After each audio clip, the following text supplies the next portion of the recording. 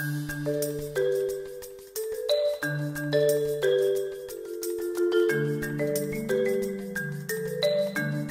purpose of the plan is to improve the health and well-being of people who are suffering from lupus through research and research training, as well as to provide a forum for investigators to know what some of the opportunities are.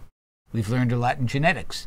There's a lot more to learn about genetics, a lot to learn about functional genomics in terms of lupus. Many genetic susceptibilities have been identified. It's now clear that lupus may not be one disease. It may be more than one disease. Why is it that the brain is involved in some people? Why is it that the lungs are involved in some people? And why in many people are the kidneys involved? Why in some people is the skin involved?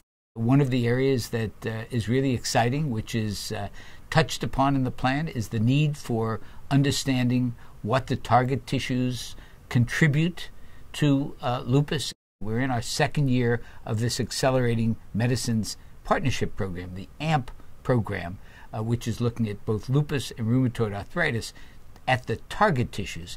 And this is a real partnership between NIH, that is the NIMS, the NIAID, many pharmaceutical companies, as well as many advocacy groups like the Lupus Foundation of America.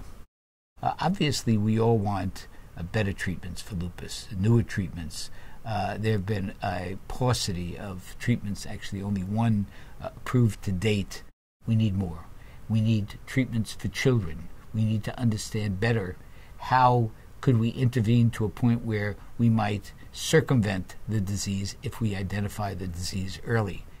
I think that this plan really identifies across a broad spectrum, from very basic to clinical and translational research to treatments as well, the important needs that the lupus community has.